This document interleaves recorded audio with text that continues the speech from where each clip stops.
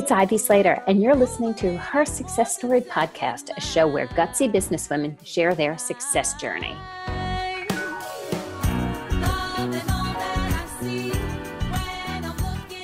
Hi, this is Ivy Slater, and welcome to today's episode of Her Success Story. Today's guest is somebody who I was connected to through clients. So I always trust my clients' connections. They know people, they know what I do, they know about our interviews. And immediately when I got this email, and they're like, Jenny Dwork, and you're going to make sure I'm pronouncing your name correctly. Jenny is a person you should be speaking to, and she should be on Her Success Story. And I didn't question it at all. And when I got to know Jenny, it's an ideal fit. Jenny is the Vice President of Marketing at a rapidly growing sexual and reproductive telehealth service called WISP. She has a passion for women's health and digital innovation. She oversees the company's brand channels, driving profitable growth to scale and deliver upon WISP's mission to create greater access to inclusive, cost-effective care for all. Jenny, thank you for joining me here today at Her Success Story. Thank you so much, Ivy. It's so nice to be here, and thank you for the kind introduction. So tell me a little bit, let's, I'm curious about your background. How did you get into this? Did you get marketing per se, and then this type of niche focus? Yeah, definitely. Well, I think, biggest learning from my career is you don't, even if you try to plan it, you really can't. And so I've kind of always followed a philosophy of just lifelong learning, constant development in my skill set, and trying new things and really taking new risks. So, a brief overview of my background. I was born in Boston, Massachusetts. I went to undergrad in DC, where I studied business and marketing and management. I did not really know what I wanted to do. I didn't have, a clear perspective on that, but I knew I had an inclination towards the business world. And so I just started to get my feet wet and say yes to things. Had a few quick post-grad jobs, one at a bank, one at an ad agency, and then felt the strong pull towards New York City. And I could tell it was an environment in which it would match my pace, which was one of kind of fast learning and soaking up as many experiences as possible. And that's, of course, what New York gave to me. So went to work at the NBC Page program, which was kind of that's a tough program to get into. I'm going to stop you right there for a second. I know plenty of people who applied to that NBC Page program. And it's a difficult program to get accepted to. For the congratulations early on for reaching those milestones. Well, thank you. Yeah, it's really an interesting experience. You're in this room, you're up against your competition, other folks who want to become pages, and you have to give a 2-minute speech on why you would make the next best page, in addition to other rapid fire interview questions. And so that was you learned pitching early on. Yes, absolutely. That was the first time I learned also, and to quote one of my favorites, Taylor Swift, if you fail to plan, you plan to fail. 100%.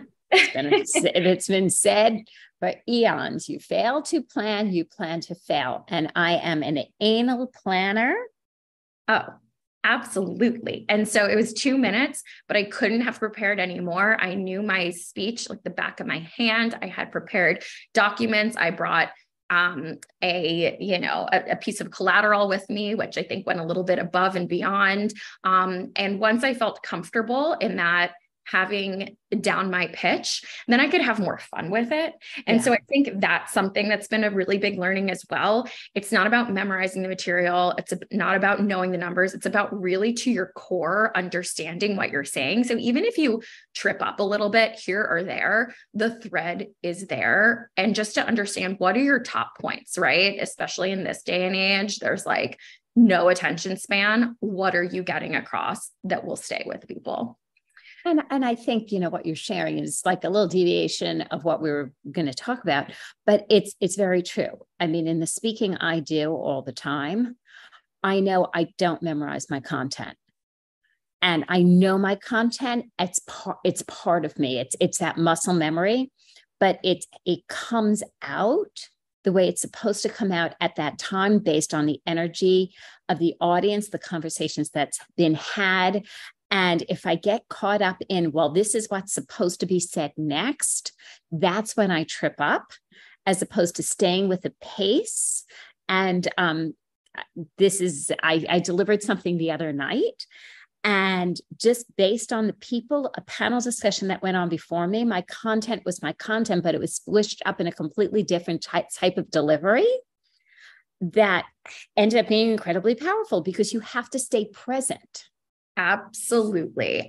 We do, jumping ahead to what I'm doing now. And we do a lot of events, and you can plan for an event to go a certain way. You can have panel questions. You can be prepared for a presentation, but you have to read the room because you want, especially in this day and age, that experience to be the best experience possible. So there are times when I've spent hours pouring into, panel interviews and a plan for how an event will go. And then you kind of feel that, the audience might have a lot of questions. And so you say, hey, just want to put this out there. Can we answer any questions for you, especially on our topics of reproductive care when there are so many questions going on right now?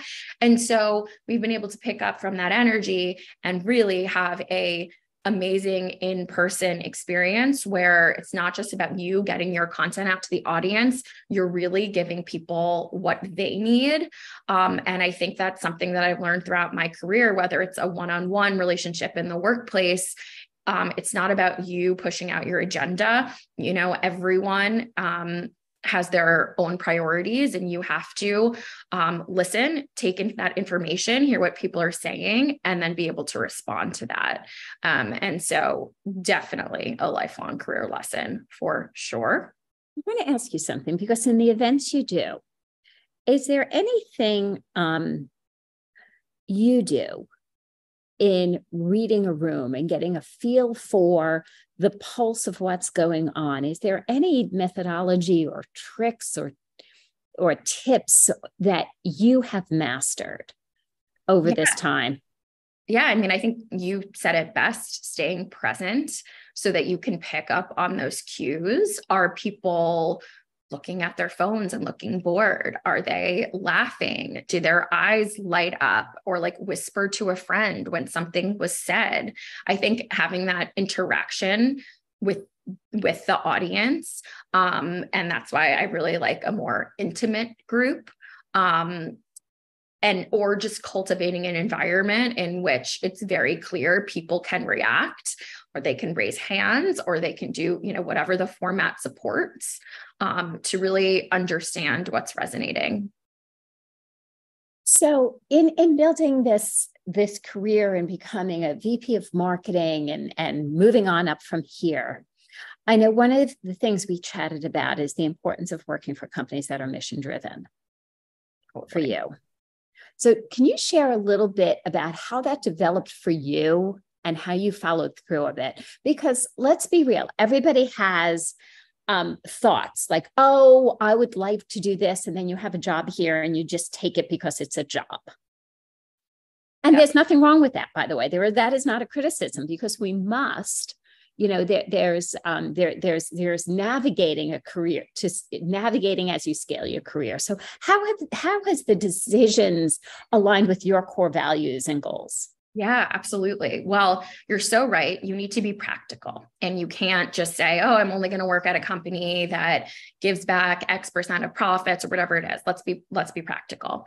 So what I've done, and this is, a learning in retrospect, looking back and kind of going back to my career, after the PAGE program, I worked in financial news. I went from NBC to sister company CNBC during the time of the financial crisis. And I was learning so much and felt so filled up from that knowledge that I could then learn, regurgitate, perhaps translate into more clear communications to explain to the audience what was going on in the market. So for me, and you might say, look, working at CNBC. That's not like altruistic, and I can't say that it was. But for me, I really felt like I was doing something that was powerful. My words were getting out into the world at a time when people were stressed. They were looking at their bank accounts. They didn't know what was going on. And it just in conversations with my friends, I could tell that the knowledge that I had and could share with them was helpful. And so I thought about that really every day when I was working. That said, it was really tough in media as a female and in a very fast changing landscape, moving over to digital. And so I decided at that point to kind of develop my hard skill set further by getting my MBA. Really focusing on some of those skills that I felt were not as developed while I was working in a more creative industry. So I wanted to focus on those, financial analysis skills, everything that it takes to build a strong business and learn about different functions and then figure out what I liked from there. And kind of continuing in that theme of constant development and learning. I think after that experience, I took too hard of a right turn and went into finance because I really wanted to prove to myself that I could do it, that I could, quote unquote, play with the boys. I had that hard skill set. And ultimately, after about a year and a half, I missed more creative endeavors. I felt like I was not leaning into those things that actually I was best at, that I naturally gravitated towards. And I was just fighting against my natural inclination to really want to pursue more creative pursuits because something was telling me, that's not a worthy career. So I would say, and I'll get back to your point, I promise, and to your question, was that, you can make a meaningful career out of things that you're passionate about, even if you think, oh, they're not like the most respected in business or in whatever career you're in. And I was really lucky that I kind of followed that inclination. I combined the more creative background and communications-based background I developed working in television with those kind of financial and operating skills that I developed at business school and at my finance roles, and combine that into the worlds of digital marketing, and found a startup book of the month that really wanted that unique background that combined those skills, where I could. And startups are interesting places because startups are looking for people who are scrappy, right? Yeah. Who have a multiple, skill sets there's that word, transferable skill sets, right? We use it often. What skill sets do you have that are transferable? In the startup world, you're looking for people who could do a little bit of, right? Pitching in here and here and here that helps that company really start escalating in the early years. Absolutely. And I think also, going back to that, okay, mission driven and what does that mean to you? For me, I found the power of books. I think at a time when, social media was just inundating, it was like the rise of Instagram. I really, and at various points in my life, breakups have just always turned back to books, and felt so strongly and passionately about getting, contemporary books into the hands of young women like myself. So it was kind of that passion, that mission that was important to me, coupled with this really entrepreneurial startup environment where it was encouraged to just take on more, and to build. And that environment has really been a strong fit, with, me. And I think with folks like me who just want to learn about everything and take on more. And so I definitely encourage people to pursue those opportunities, even if it's a little bit scary, even if they might be at a really early stage, or maybe you're taking what looks like a step back in your career. I've always kind of bet in myself and the ability to build brands. And of course, it's not just me. You have to look at certain foundations at a company. And for me, I think it's really about being super passionate about what that company's mission is. I will say, so that was definitely something that drove me at Book of the Month, and finding like-minded people who just were so passionate about the written word. So how did that move into WISP? Yeah. How does one move into another? Once you're at one mission-driven company, how did that become that catalyst? Yeah. And well, I think it's really interesting too, to identify, a role like marketing. You really can use those skills in different functions. Not everyone does. Some people stay in CPGs or in beauty and fashion. And for me, because I'm so curious, and I would say maybe got bored a little bit easily, I really want to learn about as many industries as possible that are important to me. I, after Book of the Month, wanted to take on kind of a larger challenge, and was presented with an opportunity with a legacy brand, Aerosol's shoes. Of course. Yes. So you might remember them from malls in the 90s. Of course. They are a comfort shoe that was actually founded to support the working woman who would go into the office or on her commute in sneakers and then have to change out into her heels before going into the office in the 80s and 90s. And the founder said, that's not right. We need to make a comfortable shoe to support, this generation of hardworking women who also want to look and feel good. So that was something that I definitely could stand behind. And the company was going through a really transitional point. So it had a large retail presence. And obviously we all know brick and mortar stores really challenged. No one goes to the malls anymore. Everyone shops online. And so they had new owners who were looking to transition them to a direct to consumer e-commerce business. And I was kind of tasked with keeping that core customer who is used to finding aerosols in stores while acquiring this new younger customer online. And so, this is not something that I had experience with before working in retail, but I think, just being really, really curious about what's important. And in the retail business, there's much more of an inventory management, merchandising is a key piece there. And so working hand in hand with folks at the company who were experts in those areas, where I could tell them what I knew about marketing and how to acquire customers and how do we reach our old customers while learning about merchandising and how to, lead with certain products and how to do inventory planning to manage a healthy business. And so I've always been a fan as well of just kind of, if I'm not confident about something or, trying to learn a new thing, really testing and being clear about what I'm testing, seeing the results, and then leaning into what's working and calling a test that's not working, and communicating the whole way in your approach. And so that was quite successful. And I think going back to, being mission driven, I wanted to make sure that as the company rebranded, we had corporate social responsibility at the forefront. And this was tough, right? Because we had not a lot of resources. We were bought by a private equity firm, wanted to show, cash flow. So I kind of figured out, okay, what can we do? And found an amazing organization called 1% for the Planet, which was started by one of the founders of Patagonia. That's what. Of course. Okay. Like it's a keyword. It's a Friday.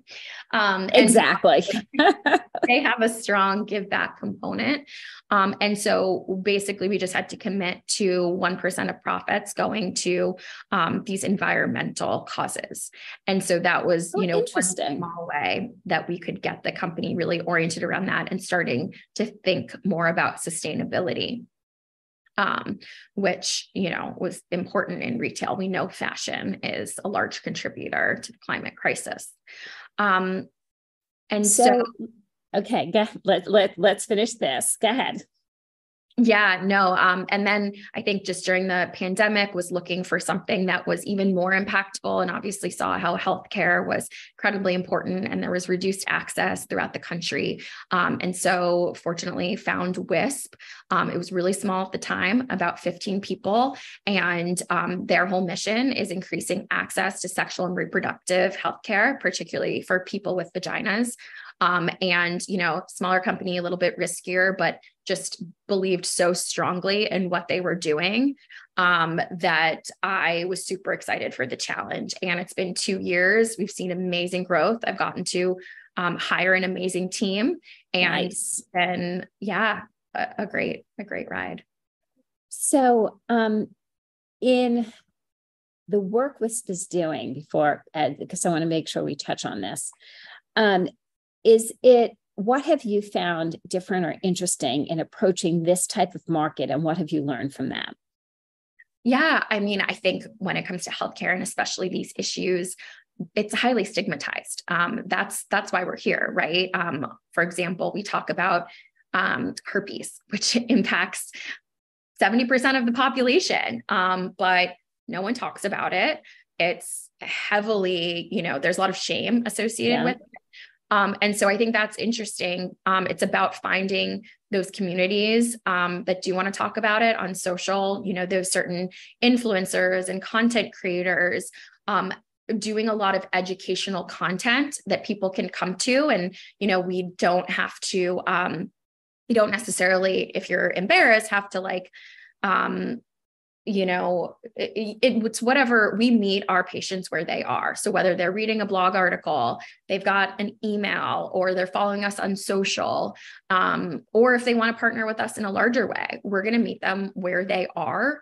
And I think leaning into education has been incredibly important, especially at this time when there's so much misinformation out there about women's health. So what is the one thing that has surprised you in this journey for yourself? Yeah. I think that, you are constantly learning and developing. I think you have to prove yourself over and over again. I don't think I've ever, rested on my laurels or being comfortable in a job. And I think that's what's made me successful. And that's hard and can be exhausting. So definitely take the time, to do that self-care. And I think, going back to preparation and planning, you really can't underestimate that. And I also think as women, we have to take as much time explaining what we do, especially as we get further along in our careers, recapping our results, versus just the doing and the work, because often we don't get credit for that work if we don't ourselves really work to communicate all that we've done. I think that is so true, in taking the ownership to be our own advocates and owning our accomplishment. I have said to many, many people, and this is one tip I'll leave everybody with, keep a success journal. And they don't have to be big milestones. Little things, speaking up at a meeting, standing for something that wasn't comfortable, even doing a good habit. You and I started chatting about, we're recording this on a Friday, and it's like, oh, you worked out this morning. It's like, oh, I gardened this morning, right? Keep that journal going of all that you do that you're happy about yourself with, and use that to continuously build your confidence. That's just something that I have found to be incredibly helpful. Absolutely agree. So Jenny, thank you so much for joining me here today at Her Success Story. Thank you. And listeners, I'm going to leave you with the ending that is one of my favorites. If you found today's interesting, you continue to listen. Take a moment and say, what did I take away from here? What was most helpful for you, your career, your life? What piece, what component? Write it down and create an action for yourself that will help you continue to move forward. Continue to stay for many, many more wonderful interviews and content episodes here at Her Success Story. We will see you next time.